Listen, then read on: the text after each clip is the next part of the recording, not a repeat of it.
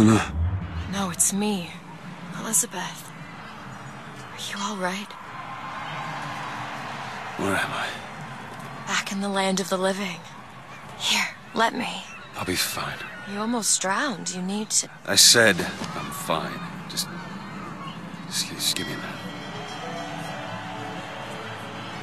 Do you hear that? It's music. You go on. I just need to... Okay, I won't be long. I won't be long, Mr. DeWitt.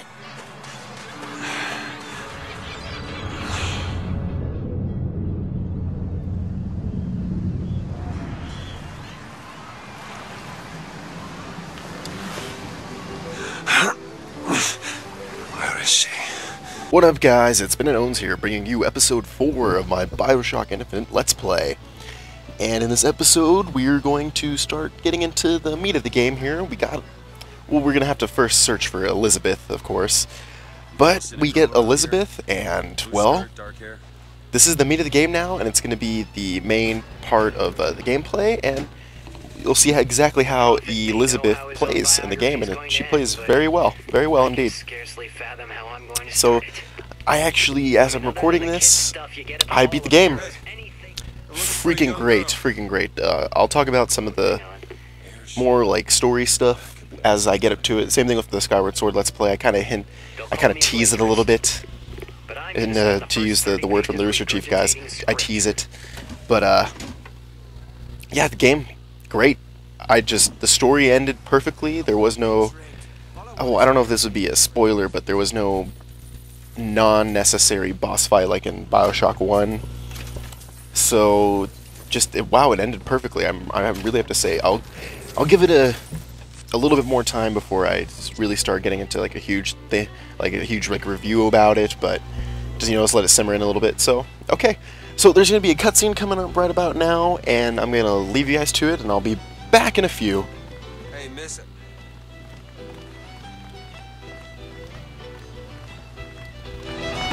Miss. Hey, Miss Elizabeth. Hello! Oh, this is wonderful. Oh, come dance with me, Mr. DeWitt. I don't dance. Come on, let's go. Why? What could be better than this? Well, how about Paris? Paris? I don't understand. How could we get there? That's where that airship's going, but if you want to stay and dance, we can... No, let's go. Come on, let's go. Come on, let's go right now. Okay, now we're back here, and you just saw Booker lie to Elizabeth about where the airship goes. Of course, he has to take her to New York, whereas she really wants to go to Paris, and that's probably gonna bite him in the ass. Probably, it's a good little good idea. So we're gonna get into some gunplay fairly soonish, maybe. There's a lot of exploring. The way this game works out for gameplay-wise is you do these very large gun elements, like gunplay segments, especially ones with Skyline, the sky rails, which are just amazing with how well they control. So yeah, so you do shooting segments with, and then you get split up to something like we're doing right now, which is a more of an exploratory sense, and you just explore the world here. So these little male and female kind of pop up again, and if you notice, if you pay attention to the voices, they were the same voices as the characters in the beginning of the game with the raincoats. So I've already beaten the game, so I'm not going to spoil any story, so I'm just going to stop talking about them. So for this little pendant thing, I decided to choose the bird one because I'm pretty sure Elizabeth is very happy about being free and probably would not want the cage one.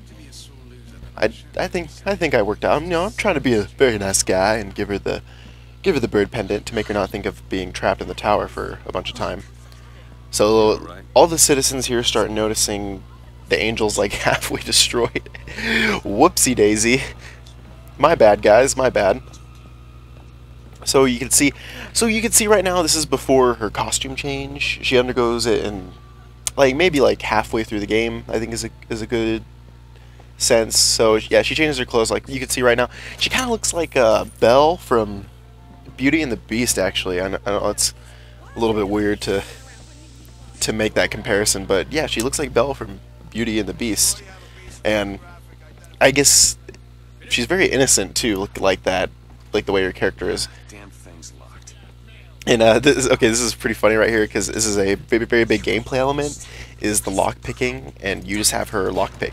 See, I really enjoyed this because in the first Bioshock there was the terrible hacking minigame that got really old, and unless like you had certain perks or certain, I think, tonics, unless you had certain tonics, and I think, well, you had to cast a, I think it was freeze on them to make them slower.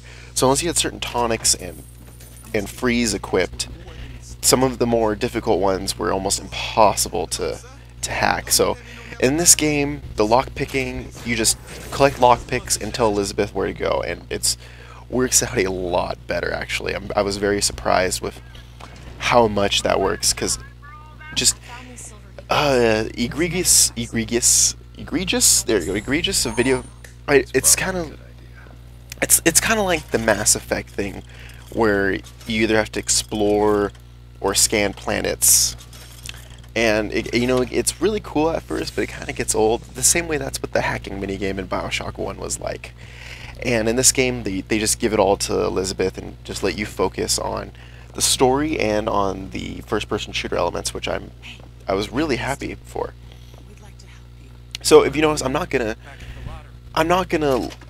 Okay, before I get into a little thing, and there's another little system is gear. You can have a gear like so, a hat, shirt, I think boots and pants. There may be like gloves or something. I'm not too entirely sure. I never really focused on customizing that stuff, so it gives you like little perks and stuff. And so it's another little thing where you can change your gameplay ever so slightly, so it's pretty cool. So if you notice, for the more important cutscenes, I'm going to cut out and not do the. Okay, I'm not gonna raise the audio board. I'm gonna keep doing the voice. So that was really awkward right there. I couldn't find my words for a second. So it's not gonna be every single cutscene. So if you really want to pay attention to what's going on, or if there's a dialogue and I'm talking over it, there's a reason. That's why I put the subtitles on. So that's really to help you. So if you don't want to hear me really talk, or if you want to follow a little bit closer with the story, there's the subtitles on the bottom. And I already apologize. I think there was an option for. Excuse me? I think there was an option to see the audio log subtitles. I don't know. I'm not trying to check the menu again. So every now and then I play audio logs, and you guys can't really hear them. So it kind of sucks because those really add a different.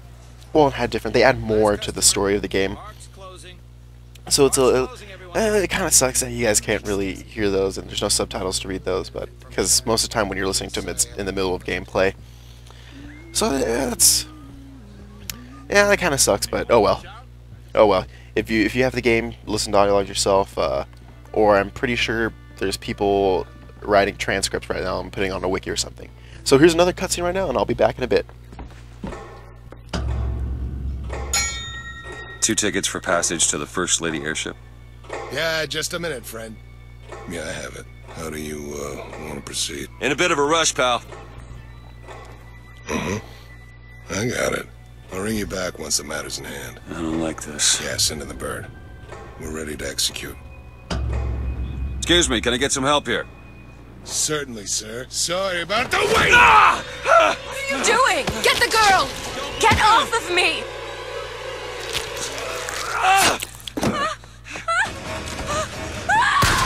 Okay, and we're back. We just saw Booker get stabbed in the hand. That looked like it really fucking hurt.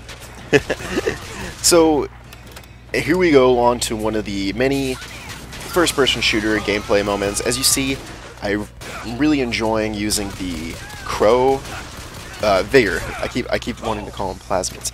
As you see, I keep using the Crow Vigor right now, and I really like that one actually. It reminds me a lot of the Bees one from Bioshock 1. But this one, it feels like it. When you use it on an enemy and you kill them, they move really, and it's really cool, actually. So I really favor that in the earlier part of the game. But I mostly use the Electro one later on in the game. I don't know if that's just a side effect of playing Bioshock 1, because in Bioshock 1, there's something called, I think it was the 1-2 combo or something, the 1-2 punch. It's established very early in the game, where it's where you hit someone with lightning and then use your wrench. So in Bioshock 1, it's after the Fort Frolic level there, yeah, the Fort Frolic level, and you get the second wrench upgrade that basically makes your wrench do better damage than Base God. Just, thank you Base God, by the way. So yeah, it makes you do like a shitload of damage, so pretty much for the rest of the game in Bioshock 1, you just use your lightning plasmid and wrench everything, and you can kill everything in like 1 or 2 hits, and most of the time without like even getting touched. So in later videos, I use a lot of the electroplasmid, electro vigor. I'm sorry. I don't know if that's just a side effect of playing Bioshock 1, but I really like it because it like you can get like a cool upgrade that lets you chain lightning to other people. So you can shoot one person and it chains to like 3 people, and it keeps them all off your back for a little bit. And as you notice during a lot of these videos, I'm going to go off the beaten path a little bit and explore. And it kind of makes these videos a little bit long, but this game isn't Skyward Sword long. I'm not going to be playing this for like 30 hours. Maybe in an entire leap, like all my playthroughs. There's still a 1999 mode that I have to go through, and I'm not going to be doing a Let's Play on that because that'd be really redundant. But I think my friend, the Flying Tomato, is going to do a Let's Play for 1999 mode. So once he gets that shit started, I'll put a link in here or put it in the description or something.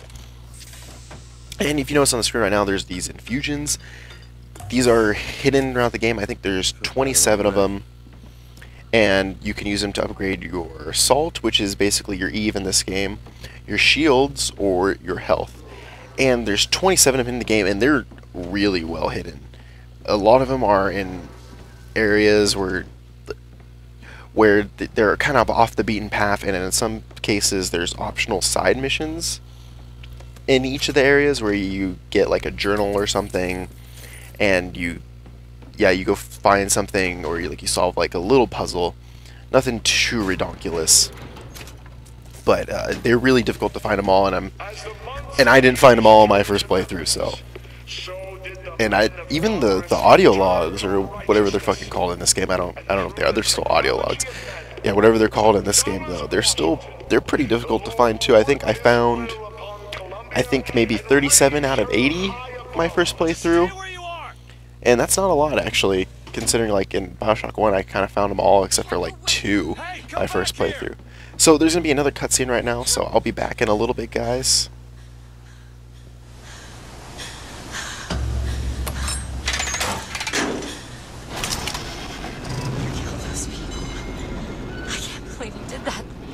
All dead. You killed those people. Elizabeth, You're a monster. what did you think was going to happen?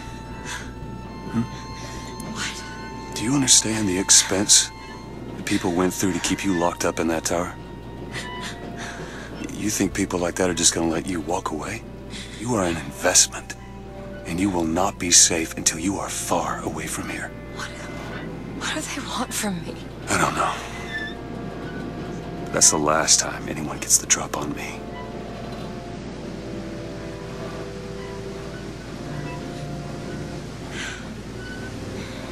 Let me see your hand. What happened back there? It's not the last of it, is it?